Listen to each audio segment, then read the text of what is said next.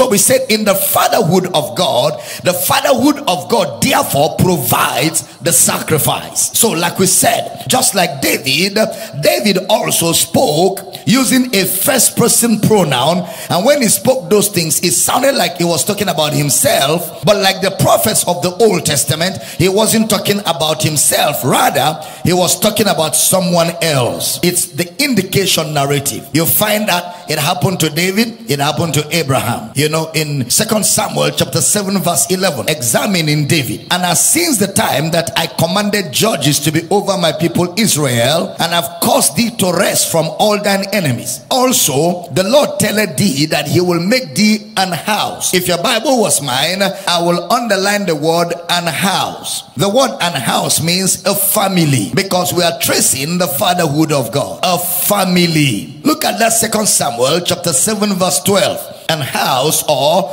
a family. 2 Samuel 7:12. And when thy days be fulfilled, and thou shalt sleep with thy fathers, I will set up thy seed after thee, which shall proceed out of thy bowels, and I will establish his kingdom. The word set up is the Hebrew word gum. Q-U-M. It means to raise, like raise up from the dead. I will set up, I will raise. Look at that 2 Samuel chapter 7 verse 13. He shall build an house for my name, and I will establish the throne of his kingdom forever. Is that Solomon?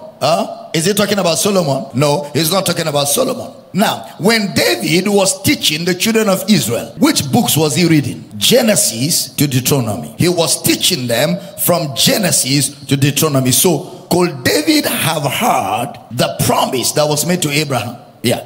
David is talking about someone else, just like Abraham was talking about someone else. Isaac speaks of someone else. Isaac. So they were talking about someone else. Remember the conversation in Acts chapter 8 between the eunuch and Philip. He said, who is this prophet talking about? Is he talking about himself or of some other man? Because all the prophets of the Old Testament spoke as if they were speaking for themselves, but actually they were speaking for someone else. Who was he talking about? Himself or some other person? And then he got helped. Beginning at the same scripture, he preached unto him Jesus, which means he went back to Genesis and took him through and said, this is about someone else. Everyone was talking about someone else. That's why the focus of the scripture was not on the personalities. The focus of the scriptures is on Jesus, because the personalities are vessels. They are sufficient enough to get us to the perfect vessel. They are sufficient enough, personalities, to get us to the perfect vessel. The characters of the Old Testament were sufficient enough to get us to the perfect vessel, talking about Christ himself. Just like Moses. Moses also talked about somebody else. Moses spoke about someone else. If Jesus speaks about someone else, then he is not the Christ. If Jesus speaks about someone else, then he is not the Christ. Moses spoke about someone else. Isaiah spoke about someone else. Abraham spoke about someone else. Isaac spoke about someone else. But Jesus did not speak about someone else.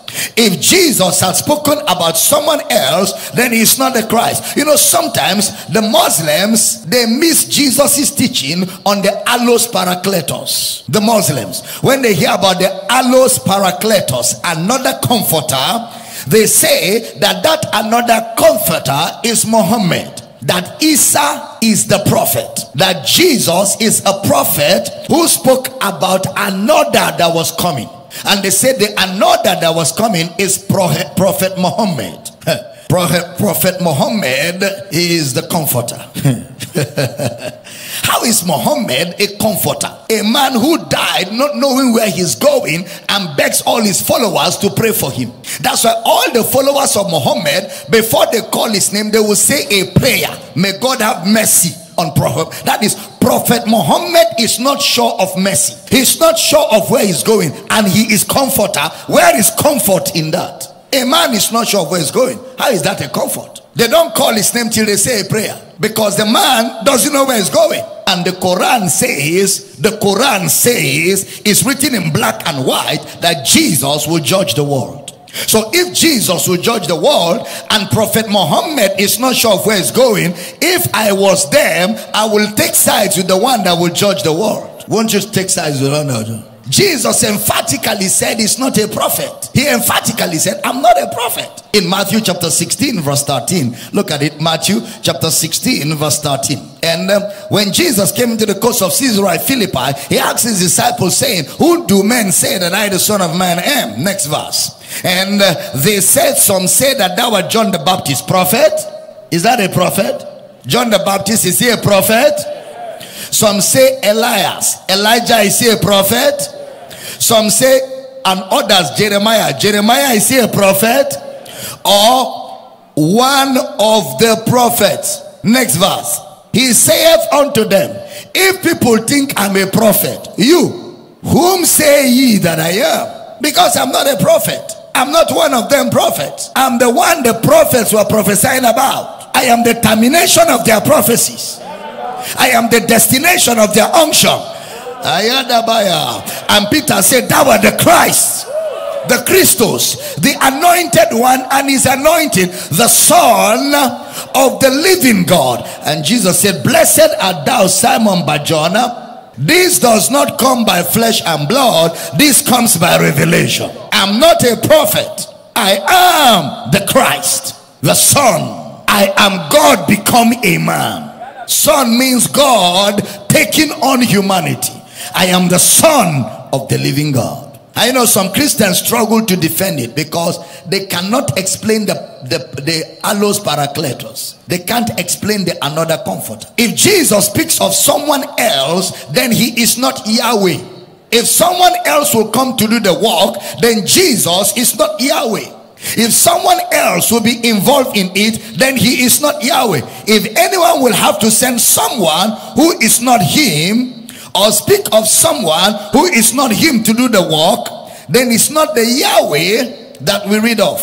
Because the Yahweh is the I am that I am. And I will be what I will be. He is Almighty, the one that supplies what they will need. So look at what Moses says about Jesus in Deuteronomy chapter 18 verse 15. The Lord thy God will raise up unto thee a prophet from the midst of thee of thy brethren, like unto me. Unto him you shall hearken. Unto him you shall hearken. According to all that thou desirest of the Lord thy God in Horeb in the day of the assembly, saying, let me not hear again the voice of the Lord my God, neither let me see this great fire anymore, that I die not. So Moses said the Lord will raise. That word raise is the word quam in the Hebrew. Q-U-M. It means being raised from the dead. Being raised from the dead. He will raise him. Him shall you hear. The one that will be raised from the dead. Him shall you hearken unto. Deuteronomy 18:18. I will raise, the word kum, I will raise them up a prophet from among their brethren like unto thee, and will put my words in his mouth, and he shall speak unto them all that I shall command him. This is interesting because Moses had already ordained Joshua. Joshua will take them to Canaan. So when Moses was talking about raising another, he wasn't talking about Joshua. Just like Abraham, just like David, he is speaking about the seed he will raise up from the dead. So the prophet Isaiah is also prophesying about is the servant, his servant. But it says this servant is rejected of men. This servant will bear the iniquities of us all. Then Isaiah said, I am not this servant. There is a servant that will bear the iniquities of all. He was wounded for our transgression, bruised for our iniquities. The chastisement of our peace was upon him. By his stripes we are healed. Isaiah cannot say that about himself because he is from a wealthy family, and Isaiah was dressing well. But look at what he says of Jesus. Isaiah 53 verse 2. Isaiah 53 verse number 2.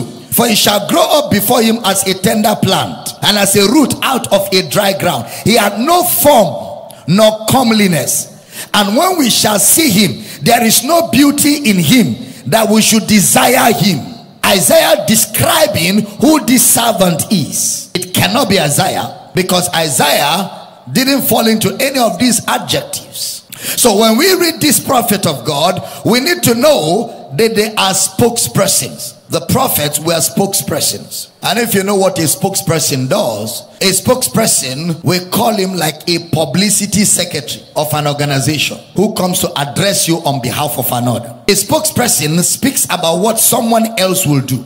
So both Moses, Abraham was a prophet. What about Isaac? What about Isaac? He was a prophet also. What about Moses? What about David? So they are spokespersons.